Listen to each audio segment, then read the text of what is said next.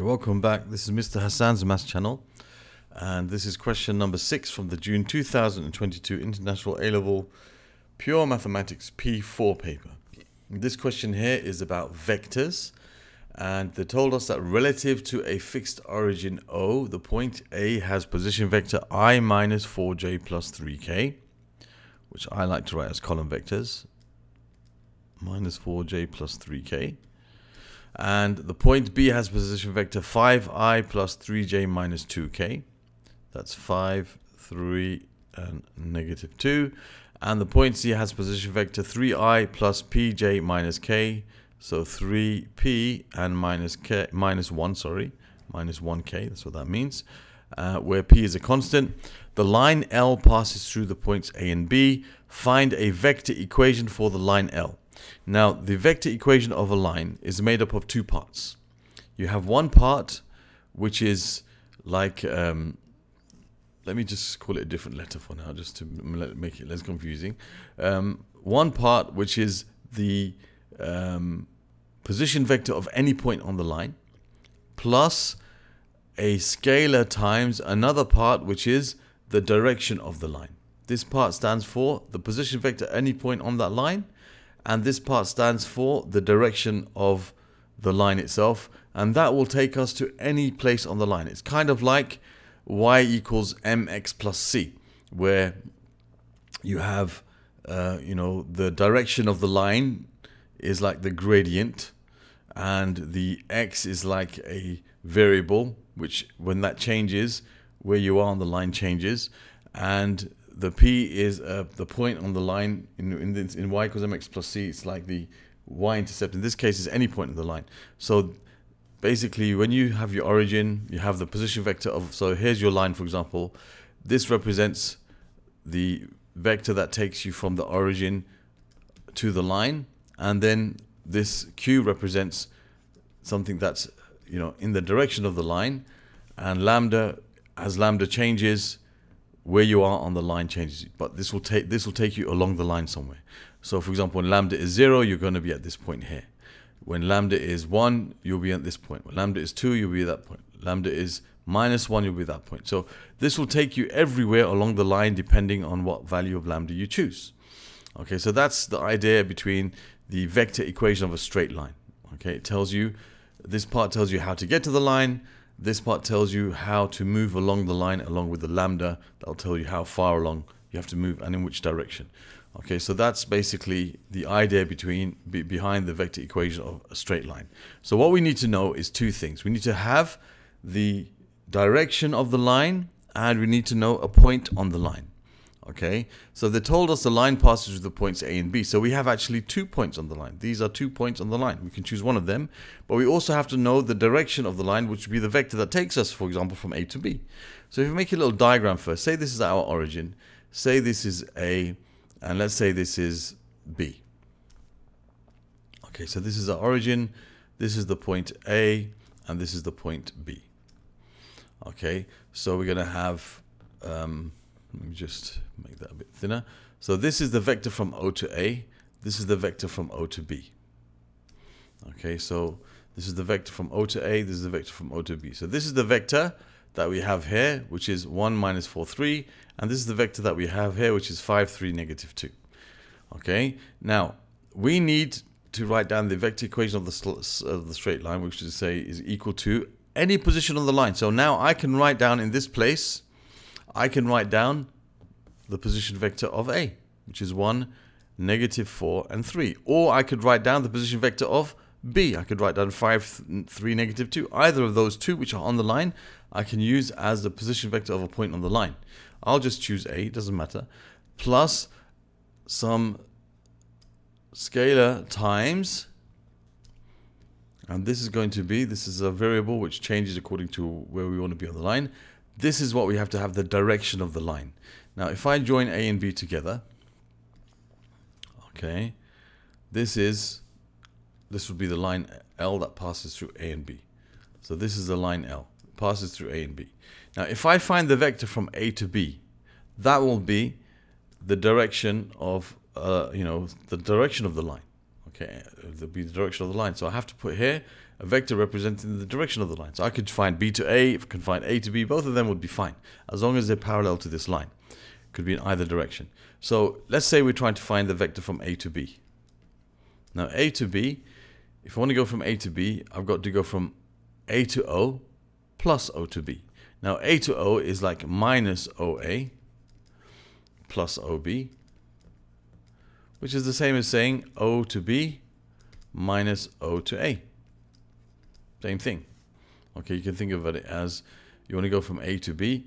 Okay, you're going to go from O to B minus, you want to go from A to B, you're going to go O to B, which is like there, minus O to A. It's going to be parallel to that and that. Okay, so you're going to get from A to B. Okay, you can say minus OA plus OB. Now, so we know that O to B is this vector here, 5, 3, negative 2. And we know that O to A is this vector here, which is 1, negative 4, 3.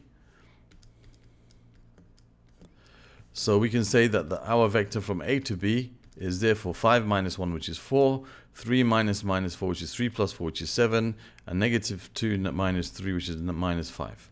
So that's the vector from A to B. Okay, so I just have to write that in here. Okay, that's 4, 7, and negative 5.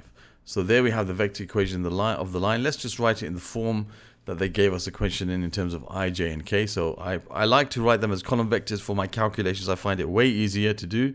But in my final answer, I'll write it in the same kind of format that they gave it to us. So we're going to have I minus 4J plus 3K plus lambda times 4I plus 7J minus 5K.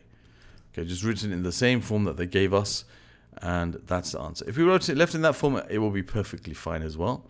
Just I like to write it back in the original form, although I prefer this form way more in terms of calculating. So I could have, as I said, written this as 5i plus 3j minus 2k plus that same vector, or I could have the vector the other way around. I could put plus minus 4i minus 7j plus 5k, or any multiple of this vector. Fine. You know, I can, as long as I have a point on the line as the position vector part from O to that point, and I have any vector which is parallel to this line, either going one way or the other, those will count as vector equations of the line, because any value of lambda will take you to a point only on this line. Because if you go from O to A, you'll end up on the line, and if you're going parallel to this, you'll end up somewhere on the line, depending on what the value of this lambda is. So if you put B as your position vector, you'll end up on the line, and then whether you put, you know, this direction vector going this way or that way, or any multiple of this, you'll end up on the line somewhere for any values that you choose for this scalar. So that's why that's how you write the vector equation of a straight line, or a vector equation. That's why it says a vector equation, because it's not just one form. You can write different variations of it. Okay, now for part B, it says given that A to C is perpendicular to the line L, find the value of P, okay, which is this unknown constant here. So it says A to C is perpendicular to L. So let me just use the same diagram and draw a little line which is perpendicular to A, perpendicular to the line L going from A. So this would be A to C. Okay, they told us that A to C is perpendicular to the line L. So this is a right angle here. Okay, and it says here, find the value of P. Okay, so now, I know when two vectors are perpendicular, the dot product of those two vectors is equal to 0 if A is perpendicular to B. I know that for sure. If two vectors are perpendicular, then you multiply them together using the dot product, you get 0. Okay, so let's say the vector A is A to C, let's say A to B. A to B, okay, which is line L, the direction of line L, and vector B is A to C. Okay, A to B is along the line L, so it's the direction of line L, and A to C is the line which is perpendicular to that. Okay, so what we can do now is we can say that the vector from A to B, which we have here, 4, 7, minus 5, times the vector from A to C. Now we need to find what the vector A to C is first. Okay, now A to C, in the same way that we found A to B, we can find A to C in the same kind of logic. We know A to C is like minus OA plus OC. Okay, so it's going to be basically OC minus OA. OC minus OA.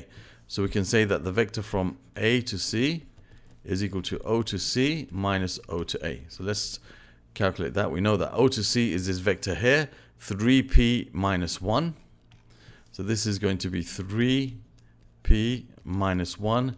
Take away the vector from O to A, which we know is 1, negative 4, 3. So we can say that that gives us 3 minus 1, which is 2, p plus 4, which is p plus 4, and 1 minus 1 minus 3, which is negative 4. So that's a vector from A to C. This is A to C. So this times A to C, which is 2, and p plus 4 and minus 4 has to give us 0. So therefore we can say the dot product is found by multiplying the I components together, adding to that the product of the j components, so 7 times p plus 4, add to that the product of the k components, which is minus 4 times minus 5, which is plus 20, and that must equal 0. The dot product is 0. Now the only unknown is the p here. So we have a plus 7p plus 28 plus 20 is equal to 0. So we're left with 7p plus, that's 28 plus 28, which is 56, is equal to 0. So 7p equals negative 56. So p is equal to negative 56 over 7, which is negative 8. So p equals negative 8. That is the value of p in this question. So that's how we've dealt with part A and part B of this question. Now we're going to go on to part C. Okay, now for part C, it says hence, means using what we've just found, find the area of triangle ABC, giving your answer as a third in its simplest form. So we got to focus on this triangle ABC. What I can do here is the triangle ABC is this triangle here. Whoops. 1 second. This is the triangle we have to focus on. Okay, so this triangle here we see is a right angle triangle, and we can see that to find the area of this triangle we simply have to use the area of triangle ABC is going to be found by half times the base times the height. We can think of AB as the base and AC as the height if we want. So if we know the length of AB and the length of AC, we can find the area of the triangle.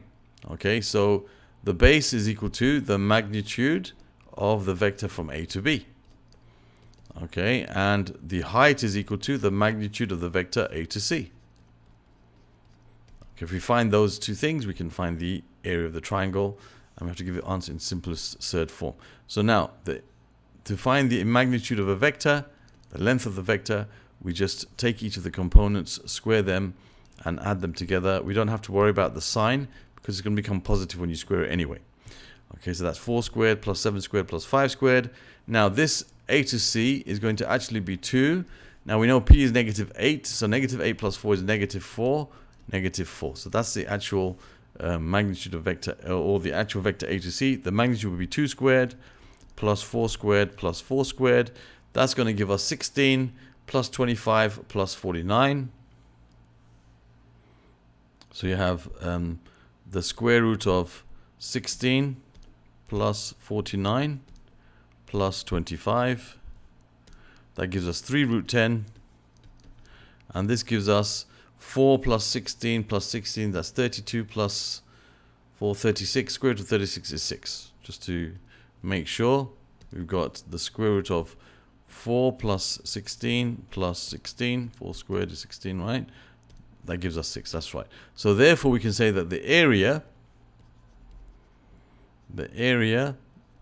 of triangle ABC is a half times 3 root 10 times 6.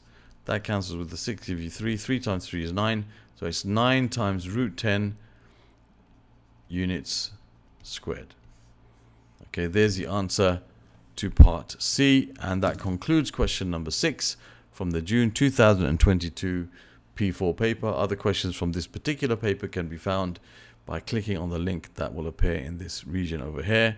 To find other questions to do with vectors from P4, you can find the link over here at the end of the video, and you can click on the link in the middle here to subscribe to my channel. Thank you for watching, and see you soon.